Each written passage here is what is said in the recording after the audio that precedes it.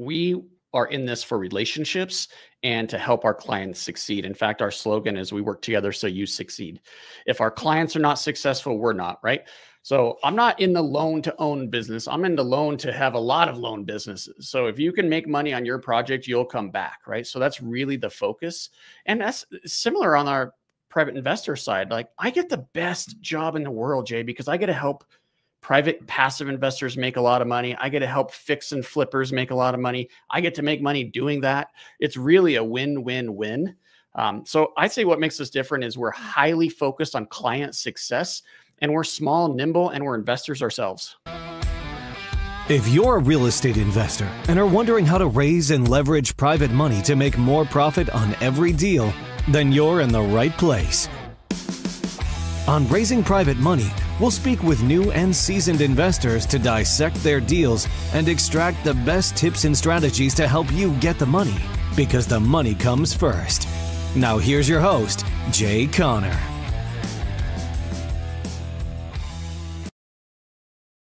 Welcome to another amazing episode of Raising Private Money.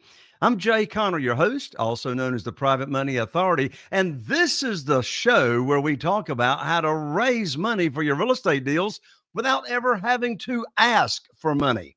Well, my guest today has actually raised $130 million for his hard money fund, and yes, believe it or not, my special guest today is a hard money lender. Why in the world would I have a hard money lender on the Raising Private Money show? Well, here's the reason.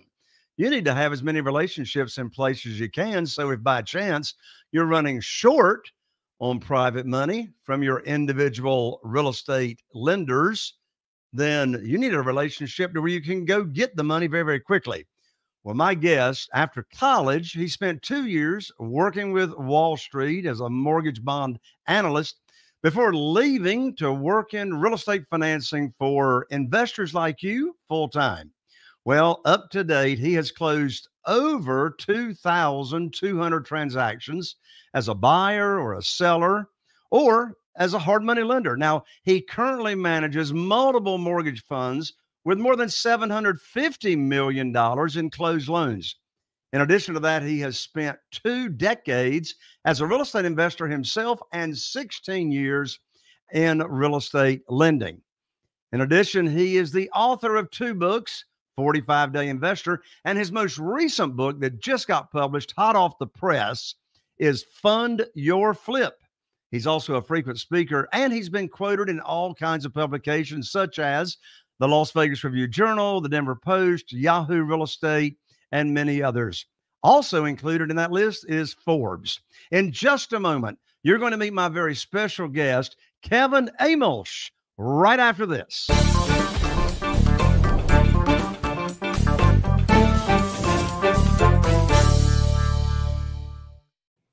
Well, welcome to the show, Kevin. So excited to have you. Jay, what an intro. Thank you so much for having me on here. I'm super excited to have this interview with you. Absolutely.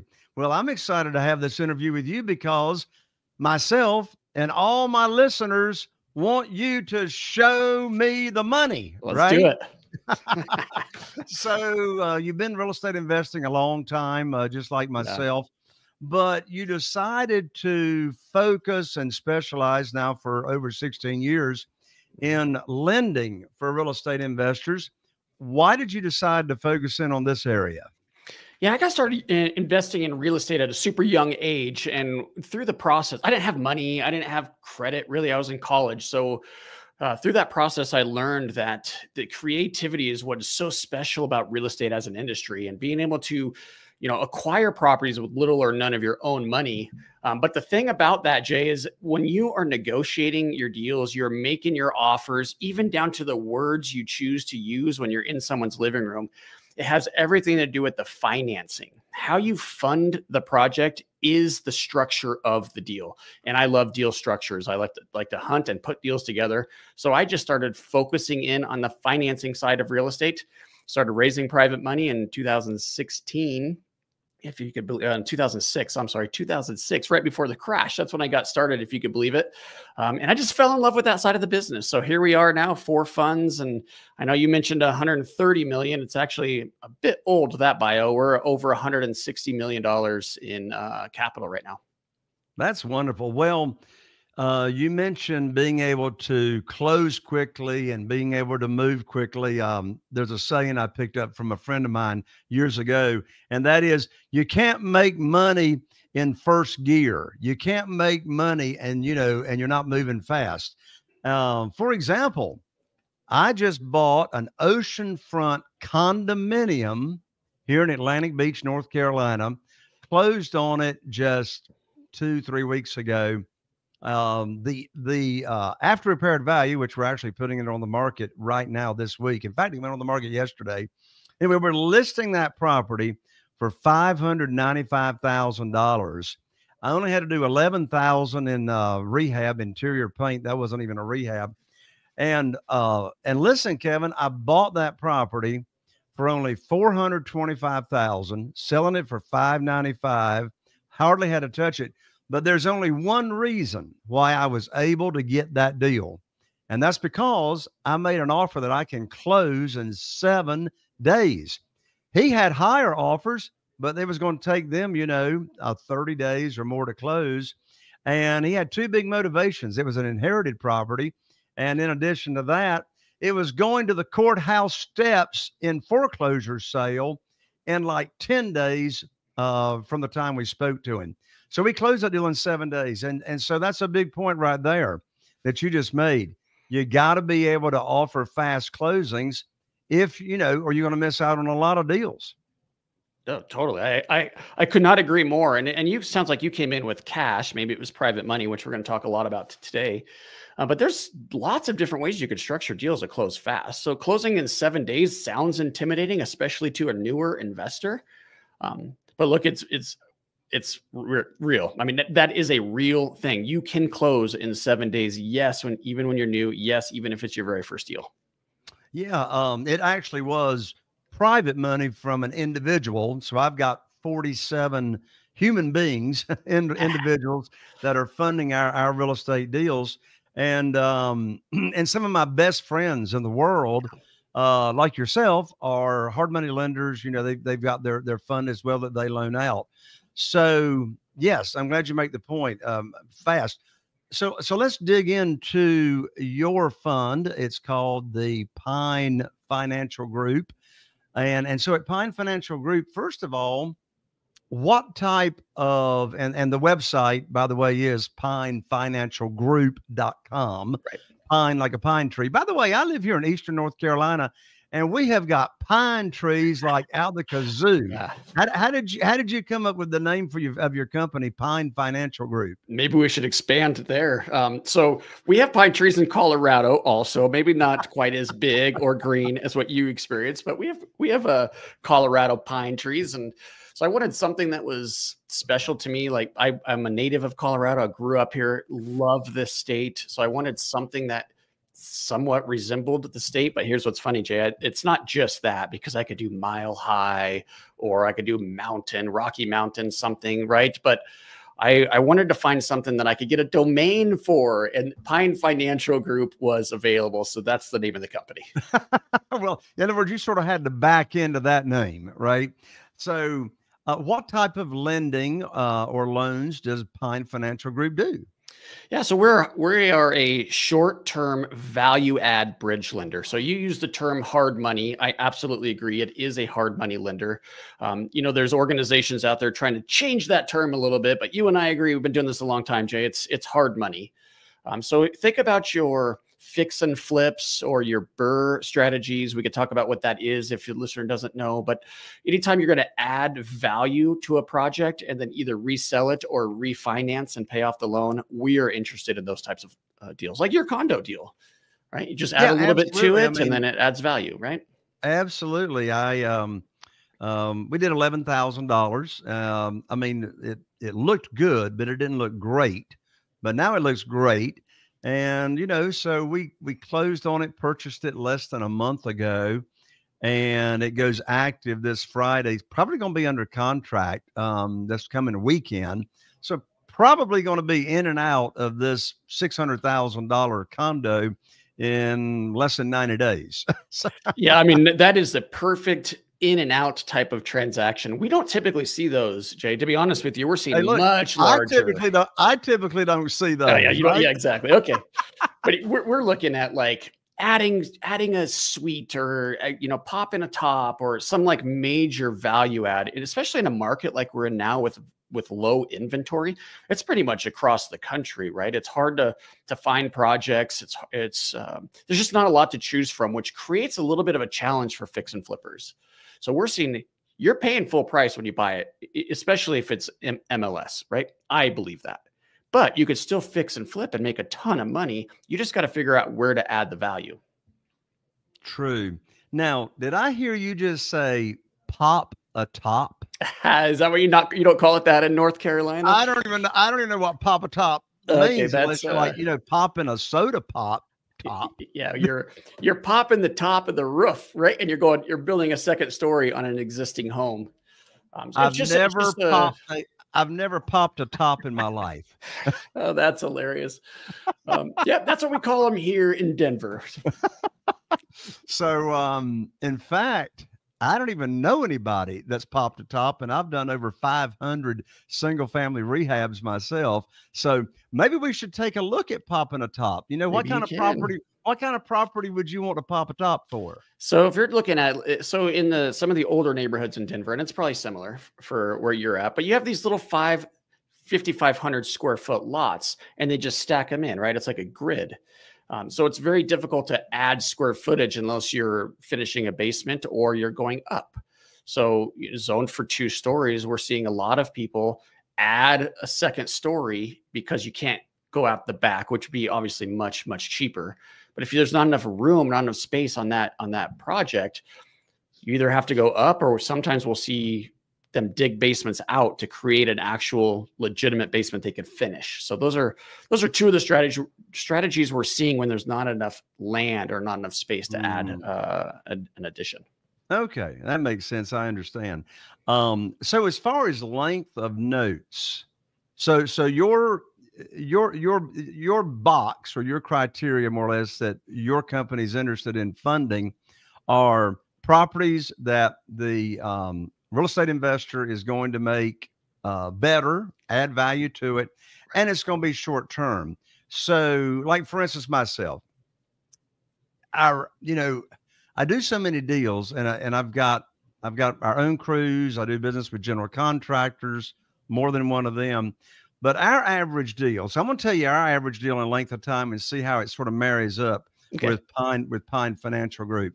So I'll buy a house that needs renovations, and it may sit there for 3 months before we even start the work, because we're like backlogged. I got my general contractors backed up. The crews are backed up. It might be 3 months before it even starts. And then the average renovation project in my area here, I mean, our median price is like $350,000. It's not California, but our average renovation is on the low end. Well, the 11,000, that's an anomaly. That's really low end. Don't even count that.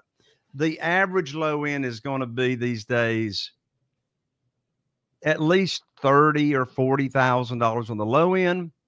High end typically is going to max out around $70,000, maybe $80,000. So on average, it's going to take, round figures, about 3 months for us to do a renovation. So it sat there for 3 months. Renovation's taken 3 months. Now I got it for 6 months, might be 7 months. Now we go in the multiple listing service. We have no inventory here in our area. I mean, if you've got it priced right and you put it in the multiple listing service, you're going to be under contract in less than a week. If you're not under contract in less than a week, you're overpriced. Right.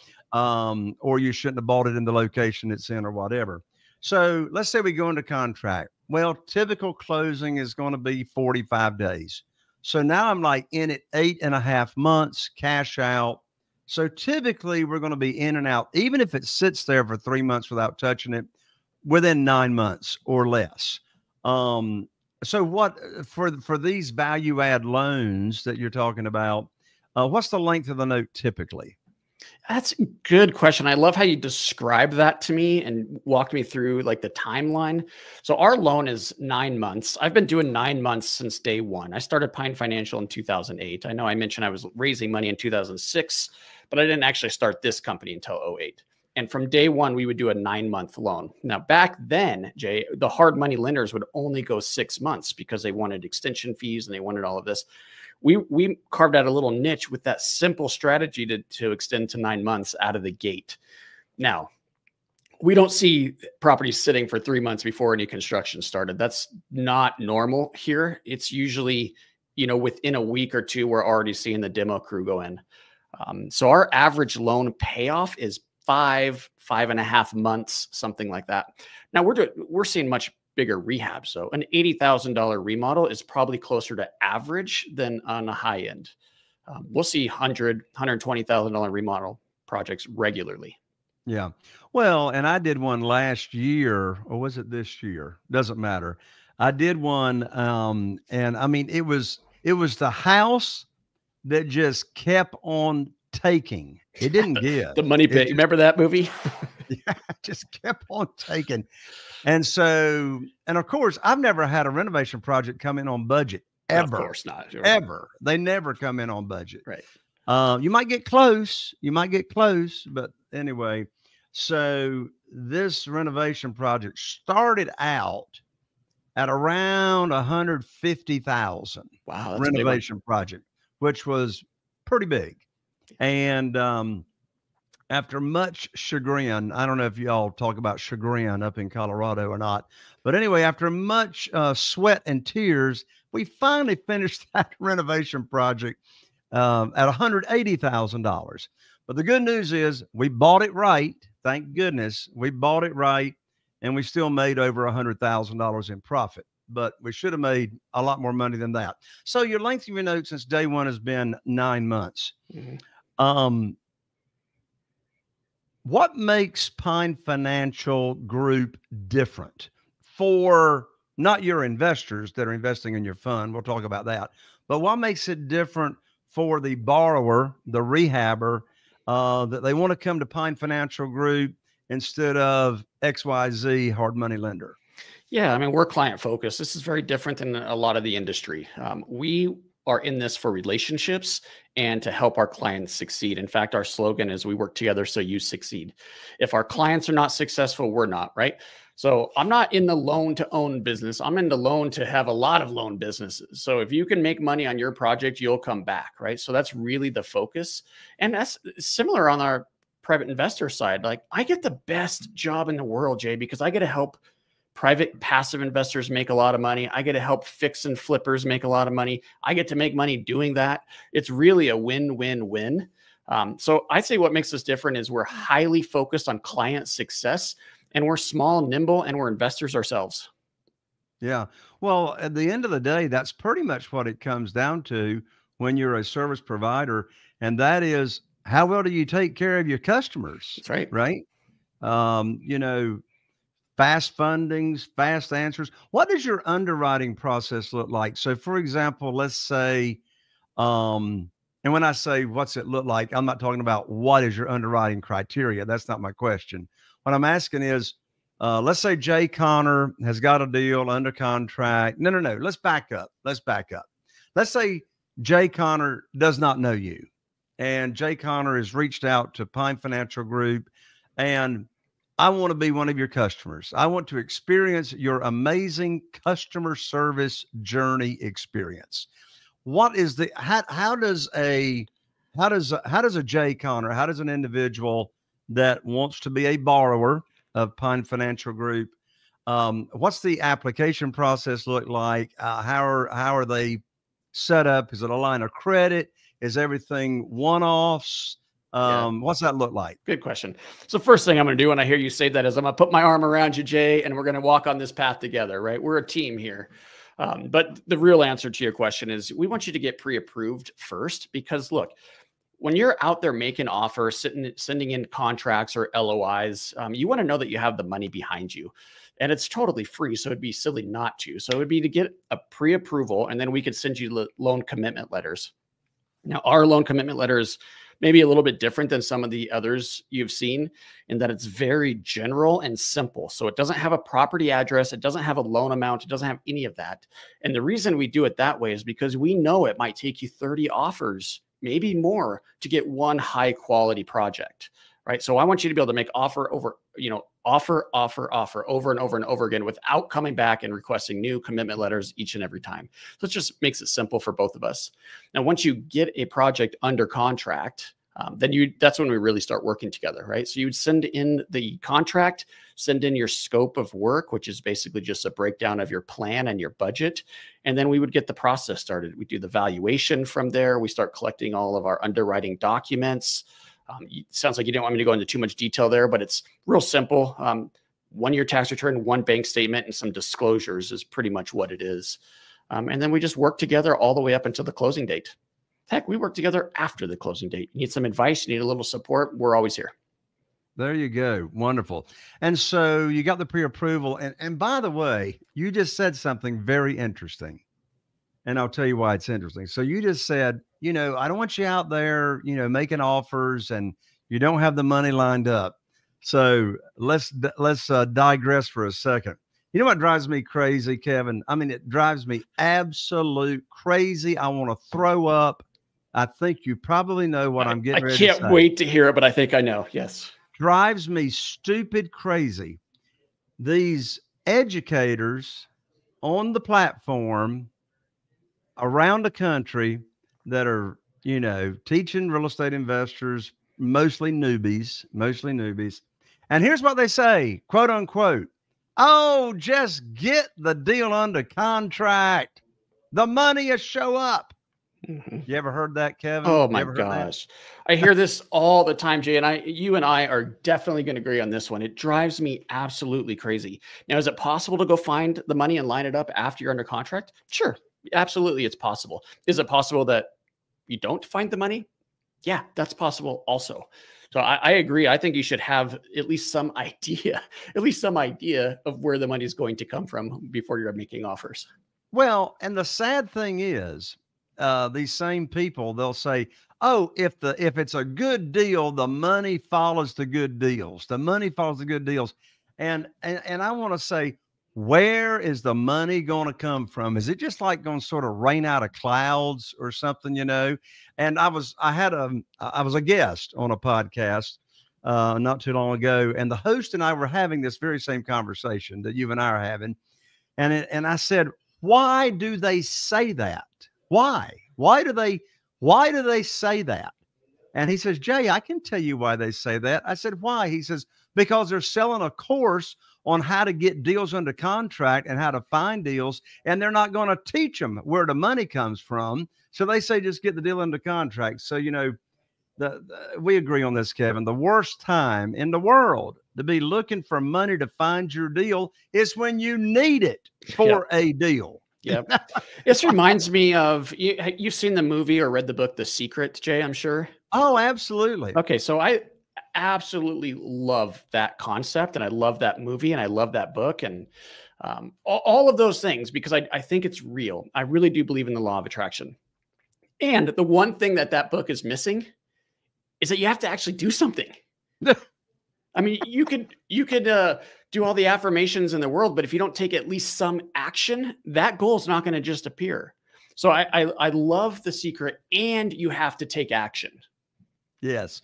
Well, speaking of taking action, let's give our listeners some action. And that is, how can they connect with Kevin, Amolsch, and your team, and find out about getting pre-approved with Pine Financial Group? Yeah, I'm glad you're saying that. And I should say this, on the lending side, because there's risk in real estate lending, we are pretty focused geographically. So we're in Colorado, Minnesota, Washington, DC, and in Wisconsin. So those are our 4 markets. I just want to be very clear on that.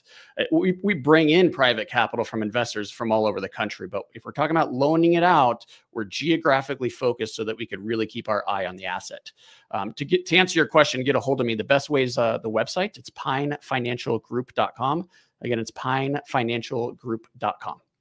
And then on the other side of your business, you can't lend it out until you've got your investors that have invested in the fund that you and your team are managing. And so let's speak to that group of people for a couple of minutes. Who would want to invest in your fund, and why would they want to invest in your fund? Yeah, look, if you believe in real estate as an asset class, a good, piece to your portfolio, but you don't want the tenants and the toilets and the tantrums from tenants or contractors, it might be a good idea to look at some passive type of investments. Now, if you're looking at passive real estate investments, there's really two. You could go debt or equity. Now, equity is those syndications that we hear about. A lot of the private money, people raising private money are investing it, grouping it together and investing it into a deal. So that would be a syndication, which can be fantastic, just a little bit riskier. It's the lowest on the capital stack. It's the last to get paid back. Now, if you're going on the debt side, first position loans get paid back before anybody else, with the exception of super liens like HOAs and taxes. But the debt side is much safer, much more stable, much more predictable. So that's what we do. And it's, I forget the question exactly here, Jay, but who would we be targeting here? Anybody that wants a passive investment that has some stability and you like real estate as an asset class. So this is a great way to diversify and get stability into a portfolio. Perfect. And is there a minimum amount for them to invest? Yeah, so that's a good question because we have two funds right now. One of them is getting our final approval with the SEC. So once that is approved, that's going to be open to non-accredited investors. So that's very different than what you hear other lenders doing. Now we're going through a much more rigorous process to be able to do that. There's audited financials, lots of reporting to the government, all of those things. But that's really cool if you want to get involved and you're not yet accredited. And that's a $10,000 minimum to answer your question. The other one does pay a slightly higher return because we're sharing in the profits. You have to be accredited for that one, and it's a $100,000 minimum. All right. Yeah, more information at pinefinancialgroup.com. And then I'm happy to talk to you too. Awesome. Well, Kevin, thank you so much for joining us here on the show. Any final thoughts or advice you'd like to share? Yeah, I thought we were going to get a little bit more into the private money side because I've had some success raising that. But this would be, I would say this, if you're out there trying to raise private money, it is possible. Okay. When you're going to focus on that and your investor pitches, if you want to call it that, or you're sitting down, make sure that it's not really a sales process. You're trying to build a relationship here. So focus on the relationship before the ask for money. And two, when you are talking about the money, it's return of capital, not return on capital. Okay. Investors want to make sure that you're going to keep their money safe. Excellent advice, Kevin. Thank you so much for joining me, Kevin. God bless you. Yeah, thanks so much for having me on the phone or on the podcast. I had a great time, Jay. Thank you so much. You got it. But there you have it, another amazing episode of Raising Private Money. So glad you decided to join us. Be sure and not miss out on upcoming episodes because we always have fantastic guests. If you happen to be watching on YouTube, be sure to subscribe and click that bell so you get notified. And if you're listening on iTunes or any of your other favorite platforms for podcasts, be sure to follow so you don't miss out. I look forward to seeing you right here on the next episode of Raising Private Money with Jay Conner. Are you feeling inspired by the knowledge you gained in this episode? Then head over to jconner.com/moneyguide. That's jconner.com/moneyguide. And download your free guide that shares 7 reasons why private money will skyrocket your real estate investing business right now. Again, that's jconner.com/moneyguide to get your free guide. We'll see you next time on Raising Private Money with Jay Conner.